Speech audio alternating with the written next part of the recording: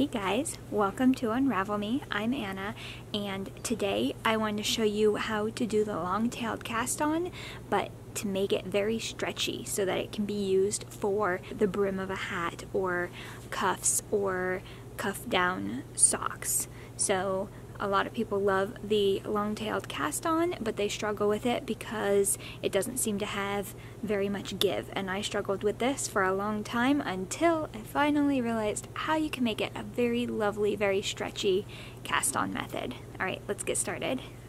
Let's start with just our regular long-tailed cast-on. So I have my tail end of yarn here, and I am draping that tail end over the front of the needle.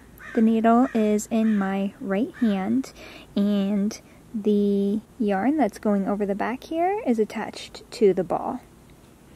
So I am going to take my index finger of my left hand and bring this tail end of yarn towards the back, and take my thumb and come around the back of the ball end of yarn and bring it towards the front, so it twists them on the needle just like that. And if you need to know how much yarn you need for your long-tailed cast-on, just wrap the yarn around your needle for as many stitches as it tells you to cast on, plus a little extra just to make sure you have enough. And especially when we do it stretchy-like, you want to give it a decent amount of space between. So, for the long-tailed cast-on, you're going to bring your thumb up and to the left. The needle is going to come in front of that yarn on your thumb, and underneath it, and through this loop that it's creating. So you have it twisted like this. You're going underneath the yarn, just the one strand, and now you're going to bring your index finger towards you and grab a loop of yarn that's wrapped around your index finger. Drop the yarn from your thumb and pull that tight. That's one stitch. Let's take a look at that again. So now that we have that first stitch, the yarn is going to be hanging in the positions that you need to grab it from. So here you can now just put your index finger and thumb together, come between the two, spread them apart, and grab the two strands with the rest of your fingers. Just like that. Now, bringing your thumb up so that you can come under the strand. It's going to create a loop, and you're going to grab a strand of yarn from the yarn that's going over your index finger and pull that through the loop and bring it down.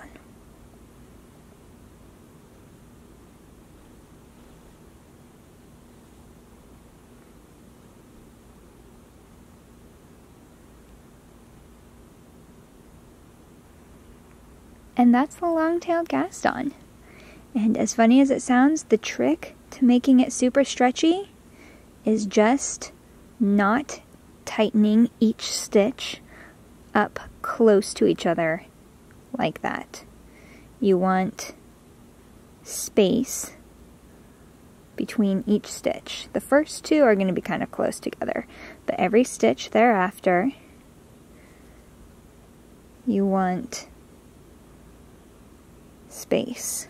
So coming down, and I'm going to wait till it gets a good maybe stitch to stitch and a half length away from the previous one, and then tighten it right there. And then to hold that, you can kind of use your index finger on your right hand to hold the stitch while you make the next one. Pulling that through, giving it a little bit of space. And then you can slide that down to keep going.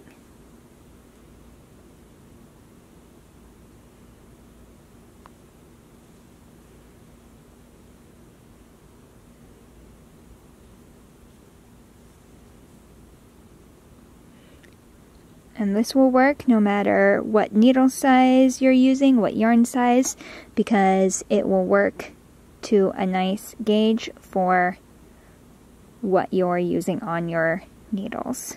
So as long as you have a good little bit of space between each stitch, it will give you a nice stretchy cast on. Okay, so I'm going to go ahead and work a few rows so that we can get some distance. I'm going to bind it off, and then we can take a look at how stretchy this cast on is. Okay, so I've knit just a tiny little swatch, and as you can see, it's about 1 3/4 inches. We can stretch it out to a total of 3 inches. That's about twice. It's a little less than twice as much. Or if you prefer centimeters, it's about 4.5 centimeters from 10 to 18. So we can stretch it out 8 centimeters. So very nice, very stretchy cast on. And it's fun because it's easy to count the amount of yarn that you're going to need, and it's fun and simple to do with a beautiful cast on edge. Where is my telephoto when I need it? Oh my gosh, you guys, I just saw a wild owl for the first time in my entire life right in the grove behind me. And of course I don't have my telephoto lens with me, so I tried snapping a photo. We'll see how it turns out, but it was so cool. I've never seen one before.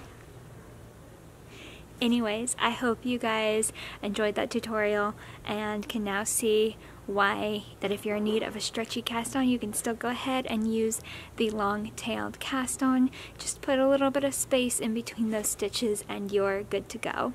Alright, can't wait to see you guys next time. Mwah!